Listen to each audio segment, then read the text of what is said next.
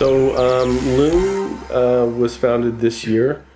It was incorporated this year after about 2 years of research and development into light guide technology, which is what we're founding our product line on. Our launch product, Diaphanous, was a competitor at Lamp 2016, which is the International Lighting Trade Show, or International Lighting Design Show in Vancouver.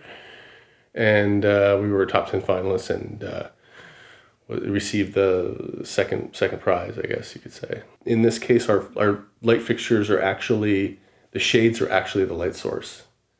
So it's kind of a complex concept, a complex idea, but we're able to actually make quite a simple looking and simple to assemble product. We've been working with local companies to market our product for the publicity, the marketing, the filming, the pictures, and